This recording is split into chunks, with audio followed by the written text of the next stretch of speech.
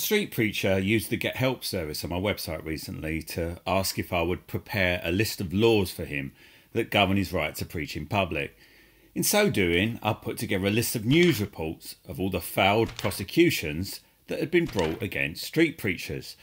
To little surprise, I found that in every one of these cases, the people that had complained about the preaching always fell into the same two categories of victim status.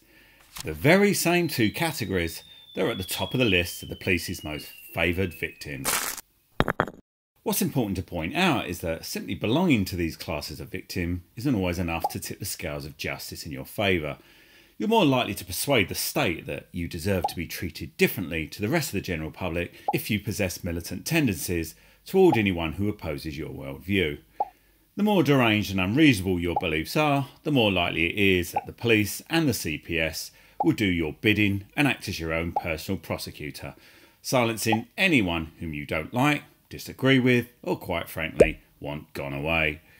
The irony of these hate crime laws is that they're designed to protect the feelings of a small, politically motivated group who are the very personification of hate and intolerance.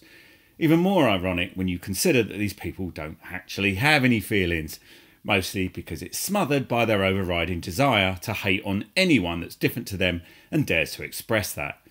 They have of course found that the police are willing to act as muscle for hire to ensure that these protected groups are insulated entirely from reality and the criticism of others by providing them with access to a special rule of law denied to the rest of us. However, here's the punchline in this unfunny joke that we're all the subject of. I'm inclined to believe that the people who actually made these complaints against these street preachers were neither Muslim nor LGBT. No, what's more likely is that these complaints were made by ordinary members of the public, not discounting those that were made by police officers themselves. This is because vast swathes of the British public have become so thoroughly indoctrinated by the perpetual barrage of identity politics, homophilia, Islamophilia and transphilia pumped out by the media. They've been virtually hypnotised into championing a cause they have no interest in or no understanding of. What I'm trying to say is that ordinary people and the police are, in general, well, a bit thick.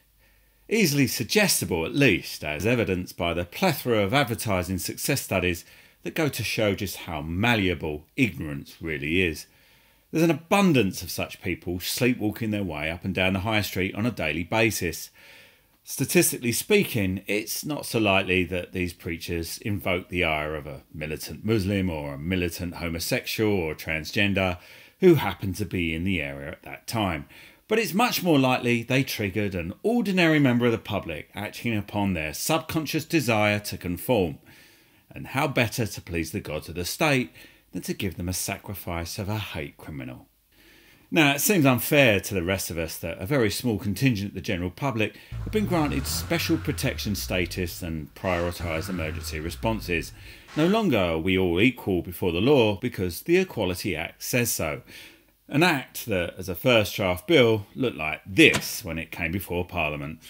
Alright, this story changed slightly, but the pigs have still taken over the farm in this one, and the difference is that the farmers now sat up in ivory towers, calling all the shots. Although today some are most definitely more equal than others, which should have been the introductory text of the Equality Act, the phrase 4 legs good, 2 legs bad has been replaced with fluid gender, oppressive religion, refusal to conform or integrate, good, white heterosexual males, bad.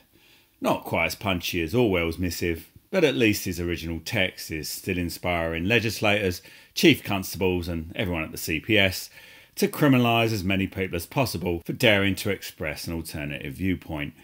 The fact is that if you want to access special police privileges, then you must in some way align with these two victim groups. What I mean by that is that it's hopeless expecting the police to respond to a certain level of crime they have no interest in unless you invoke the magical hate crime spell. So my advice is that if you're having trouble engaging the service of the police, what you must do is repackage and rebrand your complaint in the Emperor's new clothes of hate crime. After all, the police don't know if you're gay, Islamic, or whether or not you identify with a woman on Wednesday and a 9-year-old girl called Crystal on Thursday. They will, however, sympathise because police policy ensures that any transgender police officer is supplied with as many warrant cards as they need to fulfil their whims upon whatever gender they identify with on each day of the week. The police have been taught, nay, indoctrinated, that Islam and sexuality are taboo subjects that the mere mention of invoke evil spirits. They're never going to question you about your sex or religion, and as fluid gender is the new fashion among the deranged, why not have a gender that shifts the moment you become a victim of crime? Or a fluid religion that, when criticised, automatically shifts into the spectrum of criminal blasphemy, as evidenced by this graphic for law enforcers. The police don't know if the person who burgled your house did so because they believed you were transgender or Islamic, but point this out to them and you're almost certain to find yourself gifted with an investigation that would otherwise have been denied to you. The police don't know if your push bike, car stereo, wheel rims or lawnmower was thieved from your property by some recidivist drug addict or by some neo-Nazi that harbours a deep contempt for your kind, misremembered by you that time you heard a gang of white nationalists walking past your window, shouting homophobic and Islamophobic slurs and threatening to take your stuff. Until we find a way to disinfect the police service and the CPS from this infection of left-wing mania, aligning yourself with the chosen few of victimhood is the only way to guarantee the interest of the police when reporting petty crime. Meanwhile, you can expect the continued growth of two separate rules of law in Britain, one up and one down. One for you and one for those who are deemed more worthy, fragile and sainted than the rest of us. Due to the subject matter of this video, YouTube have more than likely demonetised it, so please consider donating to keep this channel going. Thanks for watching.